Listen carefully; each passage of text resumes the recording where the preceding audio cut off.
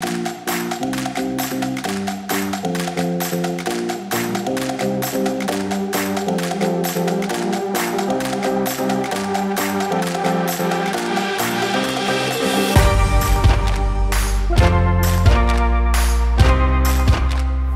kids, thanks for joining us. My name's Caitlin, and we've got a great experience planned for you today. Elementary schoolers, this week we are learning to launch into what God wants us to do. Do you know what else launches? Rockets. Here's how you say rocket in American Sign Language. You put your middle finger over your pointer finger, put your hand up, and launch the rocket. Now you try. This week we are starting our new series, Ready for Launch, where we're going to learn to have the initiative to boldly do what needs to be done. Initiative is seeing what needs to be done and doing it. Remember, don't wait for someone else to do what needs to be done. Who's ready for a new worship song? I can't wait to worship with you.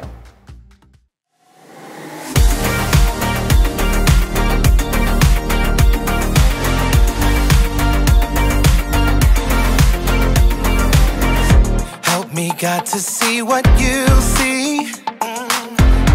You are doing a great work in me. I've decided I can't stand still. No, you have given me purpose. All my heart is yours. All my life is yours. I will make a move for you, for you. All my heart is yours. All my life is yours. I will make a move for you. Make a move for you. Make a move, make a move. Make a move for you. I will make a move, make a move.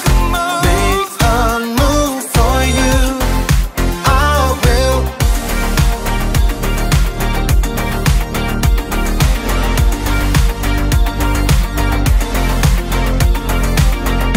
I'll take up the call to serve you.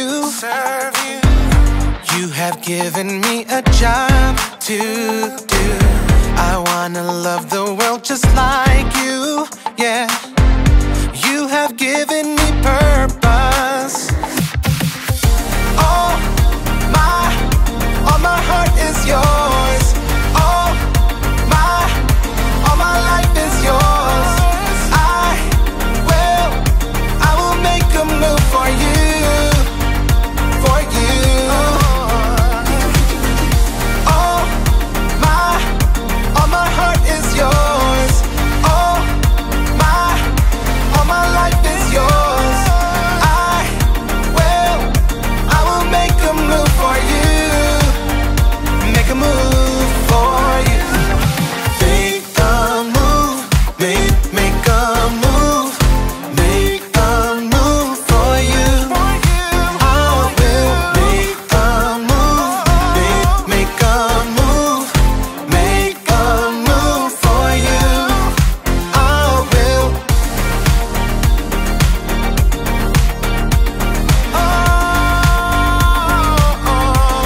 Make a move.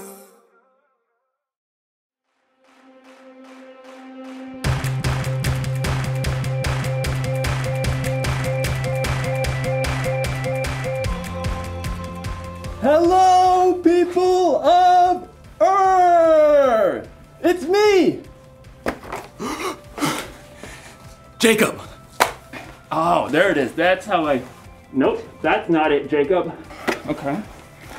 Okay. Nope, it's back on again. Okay. And I am ready for launch. I mean, not really. I don't actually have a rocket or anything, but I am ready for initiative. Initiative is seeing what needs to be done and doing it. Astronauts are really great at showing initiative. When they see what needs to be done, they don't just ignore it. They do something about it. They even have this thing they do before every launch. It's called a status check, and it works like this. Rocket fuel, check. Oh. Rocket fuel is a go. Red switchy thing, check. Red switchy thing, red switchy thing is a go. Power thrusters, check. Power thrusters. Power thrusters are a gross. I can't check the power thrusters because somebody left a dirty sock here. Well, can you move the dirty sock? I mean, I could, yes, but it's not mine. I didn't leave it here. And so I don't think it's my job to move the sock.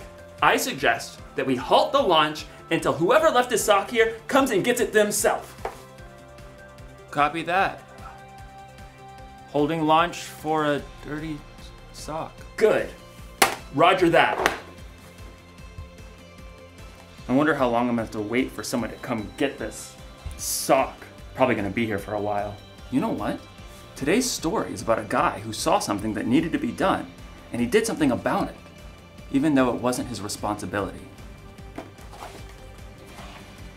Sounds like a great guy. Will somebody come get this sock? It smells. Some people, am I right? Ugh. The Bible. It's 66 books of history, stories, letters, and poetry that fit together to form God's one big story. The epic adventure of how He created us and loves us so much that He made a way to rescue us. As we travel through the Bible, from Genesis to Revelation, we discover people who met God and found their lives changed forever. Now, for an amazing story, inspired by the book of Nehemiah, chapters 1 and 2. Over and over, the Israelites promised to be faithful to God. But over and over again, they turned away from Him. At last, God allowed enemy armies to take His people captive and carry them off to Babylon, nearly 1,000 miles away. After 70 years, God allowed some of His people to return to Jerusalem and rebuild the temple. But back in Babylon, now part of Persia, the rest of the Jews had made lives for themselves. In fact, a Jew named Nehemiah had become quite important. Greetings. I am cupbearer to the king. A cupbearer was like a bodyguard who checked to make sure that no one poisoned the king's food or drink. Nehemiah was likely a trusted advisor. Your Majesty, may I suggest the date pudding? But though it was nearly 150 years since the Israelites had left Jerusalem, Nehemiah's heart was still in his homeland. When his brother Hanani returned from his trip to Judah, Nehemiah had a chance for some news. Brother, how are the people left in Jerusalem? Some are still alive, but they're having a hard time. Oh no. The wall of Jerusalem is broken down. The gates have been burned with fire. People are ashamed. That's terrible. A city without walls could never prosper. The people would always live in fear of being attacked. I'm sorry to bring such bad news. No, I'm glad you told me. Dismayed, Nehemiah sat down and wept. He couldn't even eat for several days. Instead, he poured his heart out to God. Lord, you are a great and wonderful God. See how your people are suffering. Please listen to me. I'm praying for the people of Israel. We Israelites have committed sins against you. We haven't obeyed the commands you gave to Moses. Nehemiah reminded God of the promise He made to His people. You said, if you people are not faithful, I will scatter you among the nations. But if you return to me, I will bring you back. Lord, please pay careful attention to my prayer. Give me success when I bring my request to King Artaxerxes. For 4 whole months, Nehemiah prayed daily to God. He knew before taking action, he needed to listen and prepare. At last, he was ready. Your Majesty. Anyone who came before the king was supposed to appear happy. But for the first time, Nehemiah allowed his true feelings to show. Oh, why are you looking so sad? May you live forever? Why shouldn't I look sad? The city of my people has been destroyed, and fire has burned up its gates. The king could have been annoyed and ordered Nehemiah to be punished. But God moved his heart. Well, what do you want? Nehemiah prayed silently for the right words. Send me to Judah. Let me go to the city of Jerusalem. I want to rebuild it. The king frowned and glanced over at the queen. At last he said, How long will your journey take? When will you get back? Precisely as many moons as are required. Fair enough. Dismissed. Nehemiah turned to leave, but he knew there was more he needed for the job. If it pleases you, may I take some letters with me? I want to give them to the governors west of the Euphrates River. Then they'll help me to travel safely. Done. Oh, and a letter to the caretaker of the royal park? So he'll give me logs for the wall and gates and a house? What next? A whole escort of army officers and horsemen? That would be fantastic. Fine. All of it. Get on with it. God had given Nehemiah such favor with the king that he had everything he needed for his long journey to Judah. At last, Nehemiah had reached the city he dreamt of his entire life. Jerusalem. Though Nehemiah was overjoyed by the first glimpse of the city, it must have been difficult to see its crumbling, broken down walls. So much work to be done. But Nehemiah didn't tell anyone his plan at first. On a bright moonlit night, Nehemiah snuck out with only a few others to see the full damage to the walls. We have to know what we're up against. Nehemiah traveled by donkey. With a few trusted friends, they left the city through the broken valley gate. Let's head toward the Jackal Well. At last, Nehemiah got a clear picture of the devastation. Jagged piles of rock lay everywhere. The gates were gone, with scorched, gaping holes in their place. It's such a big job. Only God can do this. Nehemiah circled what was left of the wall, heading up the Kidron Valley and at last returning through the valley gate. The next morning, he called together the priests and nobles and officials. You know, I've come to visit my people in Jerusalem, but that's not the only reason I'm here. Nehemiah gestured to the jagged remains of the wall, visible from where they stood. You can see the trouble we're in. Jerusalem has been destroyed. Fire has burned up its gates. Tell us something new. Come on. Let's rebuild the wall of Jerusalem. Then people won't be ashamed anymore. Well, I mean, that's something to consider if you think about this. Our grandparents tried that years ago. But God has been helping me. He gave me favor with the king. He'll help us complete the work. So who's in? Well, me. I'm in. Me too. Let's start rebuilding! God moved the hearts of the people to help Nehemiah, and together they began the gigantic job of repairing the walls and gates of Jerusalem.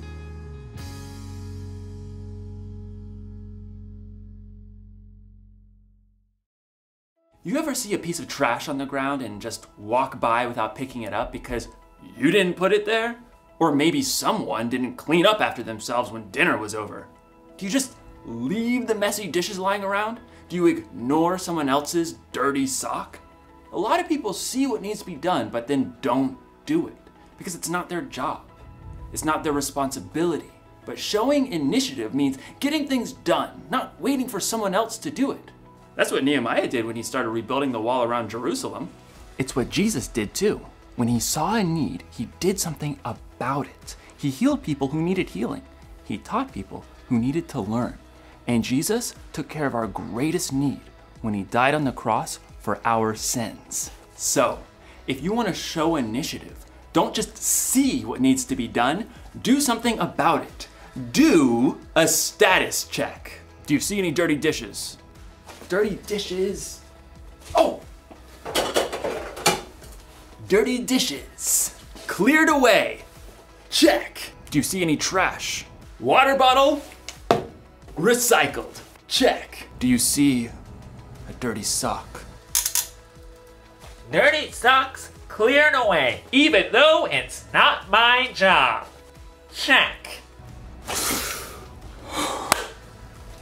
Here's the one thing to remember today. Don't wait for someone else to do what needs to be done. Initiative takes a lot of work for sure, but it's worth it. It helps you, it helps other people, and it helps the world. And maybe just maybe, it can help the universe.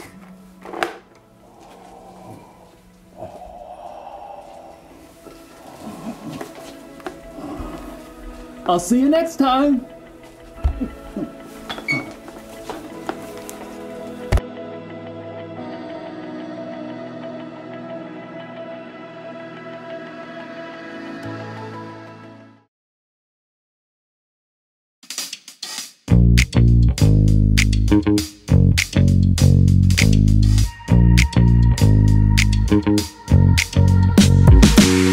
I don't know what it means to just get by with doing the least I can do.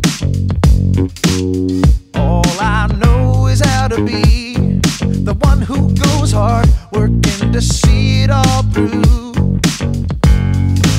I'm not gonna wait around, these feet are gonna hit the ground. Do it with all of my heart. I'm gonna do whatever it takes to make it happen. Whatever it takes, I'm gonna give it my all. Eliminate all distractions. Every day, no matter the stakes, I'm gonna do whatever it takes to make it happen. Whatever it takes, I'm gonna give it my all. Eliminate all distractions. Every day, no matter the stakes, whatever it takes. Oh yeah, whatever it takes. I don't know how it feels to only put in half of the effort I can give. All I know how to do is to aim for the stars. That's the only way to live. I'm not gonna wait around, these feet are gonna hit the ground. Do it with all of my heart. I'm gonna do whatever it takes to make it happen. Whatever it takes, I'm gonna give it my all. Eliminate all distractions. Every day, no matter the stakes, I'm gonna do whatever it takes to make it happen. Whatever it takes, I'm gonna give it my all. Eliminate all distractions. Every day, no matter the stakes, whatever it takes. Oh, whatever it takes.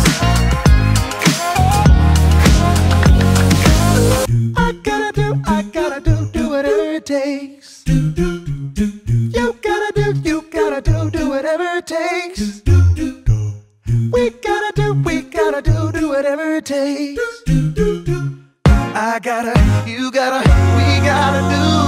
Oh, I'm gonna do whatever it takes to make it happen.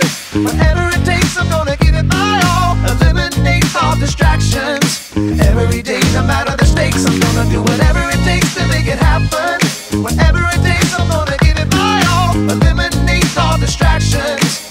Every day, no matter the stakes, whatever it takes.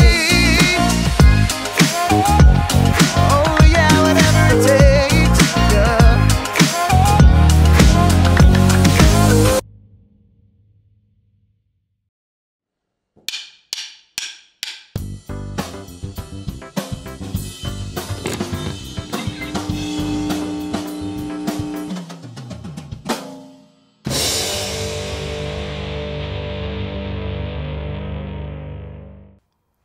How good are your eyes?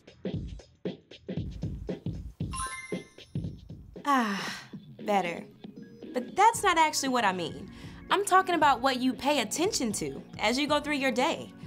Do you see that candy wrapper on the sidewalk? The dishwasher that needs to be unloaded? What about the toy lying in the middle of the floor that someone is definitely gonna trip over?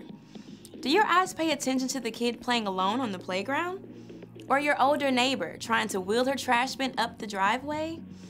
All around you, there are things that need to be done, just waiting for someone to step up. And that someone can be you. When you see that piece of trash, toss it in the can. Take that silverware and slide it in the drawer. Pick up that toy and put it away. Invite that kid to join your kickball team. And offer to help your neighbor get her rolling bin back to the house. When you see a need and you make a move to take care of it, that's initiative. It's a great way to show love to the people around you. When you see what needs to be done and do it, others can see God at work in you. That's why initiative is an amazing way to worship God with your life. Because worship is about more than just singing loud. It's all about living loud. Whoa! Yeah.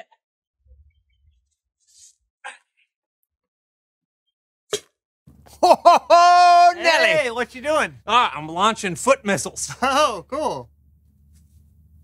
Let me see. Watch this. All right. Oh! Barely Hey, launched. can I try? Yes, you can actually. Here, let me set this up for you. Thanks. All right. Okay. Right. We're clear to launch. Okay. 3, 2, 1.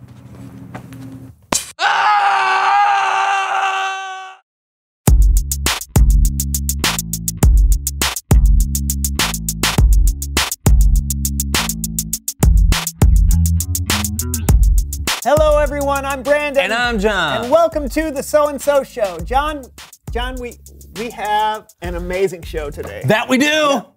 Yes, we do. But you should probably get rid of this big bag of trash before we get the show started. Yeah, well, I didn't put it there. Yeah, I know, but it's kind of blocking the shot. Yeah, So. not my job. Why don't you throw it away? I didn't put it there either. Yeah, but it's closer to your side.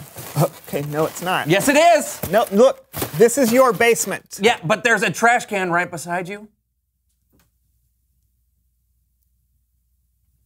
So what? We're gonna do the show with this giant bag of trash on the desk? I don't know, Brandon, are we? So, I am so excited about today's show. We have a huge guest. So big. Someone that, quite frankly, I can't even believe she agreed to come on the show. But she is here. Today. In this very room. Should we tell them who it is? I don't think an introduction is necessary. I agree. Please welcome someone who knows stuff. Woo-hoo-hoo! Oh, wow! Come on in and have a seat. Yeah, come on in. Have a seat. Have a seat. Woo! Wow. We are so happy to have you here on the show today. I am so happy to be here. Look, I'm sure our viewers know who you are, but just in case, tell us who you are and what you know. People call me Miss Magnificent, the one-woman circus. Yes. Tell us about some of your amazing acts. Well, why don't I just show you? Oh, that would be awesome. I'll just put this right here. Wow. Okay, here we go. Now, before we do anything, it's very important to stretch. Wow! Amazing. How are you doing that? I've never seen anyone do anything like that before. What? It's like your head is spinning all the way around. What are you, an owl? All right, that's better. Okay, now, for my very first act, I'm going to bring out Oh man. my very, very good friend, Frank! Whoa! Is that a tarantula? Whoa! Oh, wait, careful, he's crawling up your arm. It's crawling on her neck. Oh, no, it's on your face. Oh, no. It's on your face. You have a tarantula on your face. Okay, back in there, little buddy. Okay, now that Frank is back home safe and sound, I think it's time that we have some fun with swords. Whoa! Oh, I think I'm going to need a little more room. How about over there? Yeah, sure. Come on. Right over here. Yeah, right over here, sure. Great spot. Oh, it's so awesome. Absolutely. Okay, so we're just gonna get this ready. We're gonna put this up What is here. this? What is this? Yeah. Watch, What are you? watch and see. Here we go. What? No. Oh! What? She's swallowing a sword. That's gonna hurt. Ah! I can't believe what I'm seeing. What? And we're through with that one. All right, now, John, take this lighter and light this for me. All right. Whoa. Okay. No. Yes. Oh, that's incredible. Amazing. Oh, breathtaking. Oh, thank you for having me on your little show. No. Thank you so much. Our audience has never seen anything like that. It was my pleasure. Oh, let me get your hat. Oh, yes, my hat and my bag. Sure, there's your hat. Let me get your bag here. Oh, that's perfect. That's Thank perfect. you. Thank you. No, that was so great. See you later. Oh, it was magnificent. I like it. I like your style.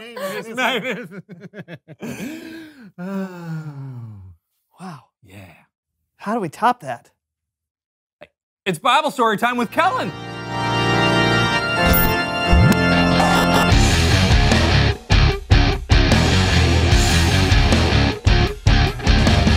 Kellen! How's it going, Kellen? Great! Why is there a giant bag of trash on the desk? We don't know. Yeah, no idea how it got here. Hey, but more importantly, did you know who we just had on the show? Yeah, I was watching. I think it was Miss Magnificent. Wasn't she incredible? I don't know. Actually, no one can see her because there was a giant bag of trash blocking her. No, they were able to see her. I mean, yeah, surely they were. I mean, Steve, you were able to see her, right? A cookie? Yeah, but Jason, you were able to. This is all your fault. My if you hadn't thrown away, I told you at the me what? beginning of the show. Told me I what? said there was trash on the desk. This is not my trash, Brandon. This is guys. It was your dad. Hey guys! What? I think I got a story that can help us out. Oh, then by all means, take it away, Kellen. Gladly. Our story today is from the book of Nehemiah. In fact, we're going to be talking about Nehemiah all month long. So here to help me tell the beginning of his story are the So-and-So Show players.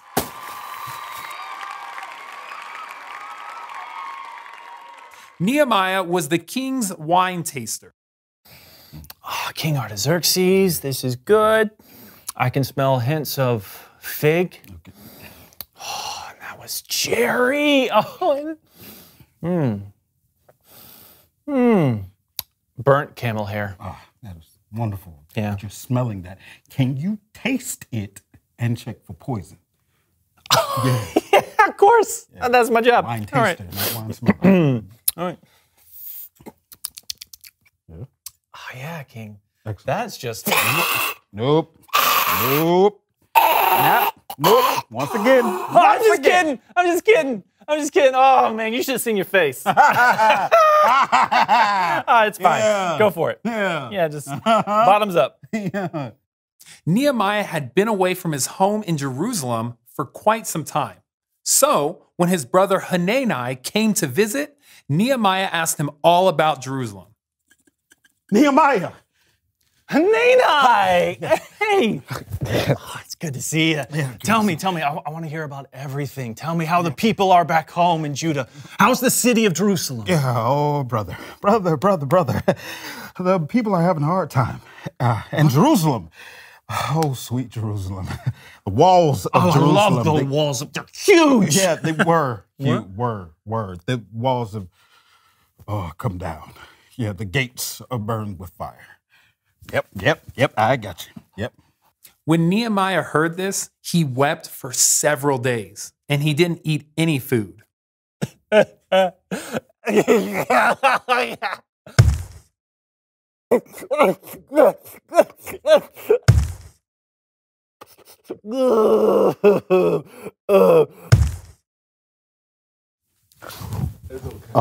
You're out of strawberry. Nope.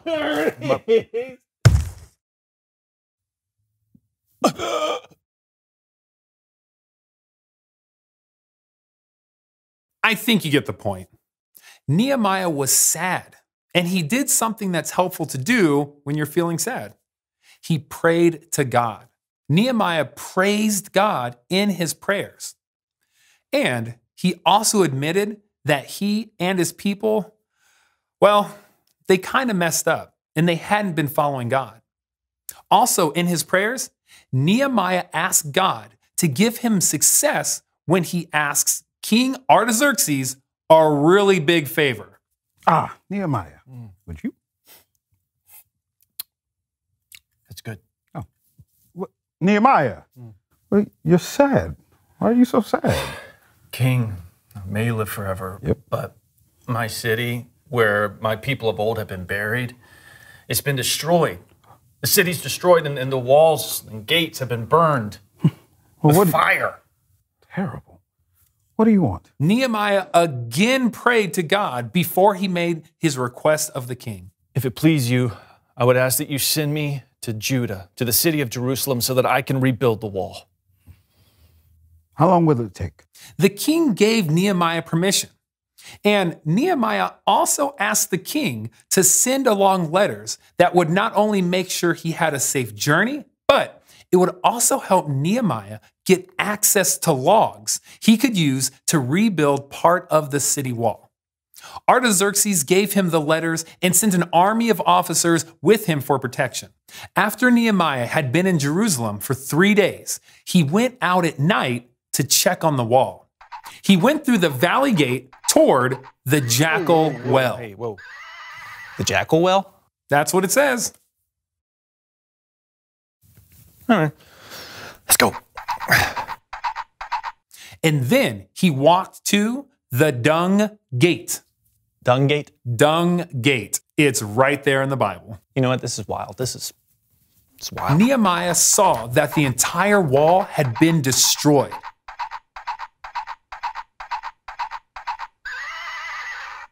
So he went back to speak with the priest and the officials of Jerusalem. Good. Are all the priests and the officials here? Yeah. Right here. All right, good. Good. Who did you say this guy was? I don't know. Let's listen. Hello. Sorry. Hello, friends. We all know what kind of trouble that we are in right now. Jerusalem has been destroyed, and our gates have been burned with fire. Never been. I know, it's terrible. It is terrible. Agony. But Agony, there's, I say. yes, it is. No, but listen, please stop. Where are we going? Please stop. Thank you.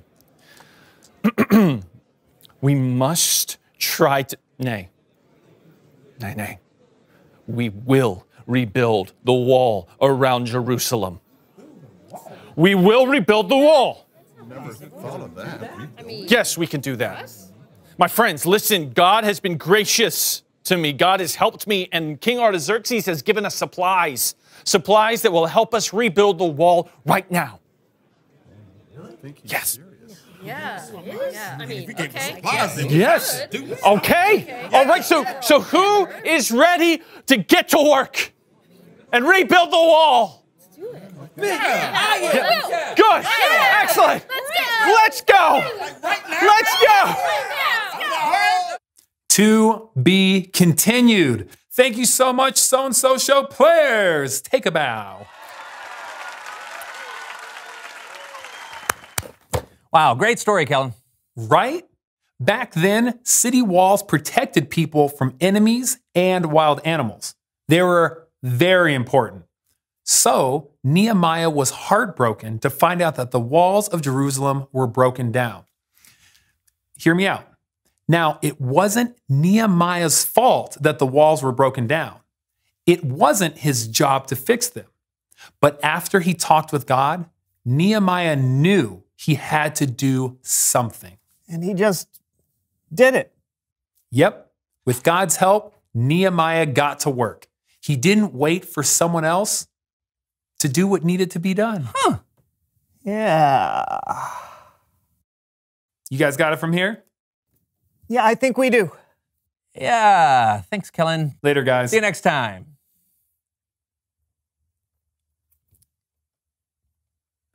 You know? Yeah. But first, reveal the question. What around you needs to be done? Great question. Sure is. Maybe you have a school project you've been putting off. Or maybe you notice some dishes that need to be done, and even though they aren't yours, you wash them. Or maybe there's a giant bag of trash on your studio desk. And it's been there the whole show. It's not your trash. And it's not either of yours, but you realize it's there. And what needs to be done is you just need to throw the trash away.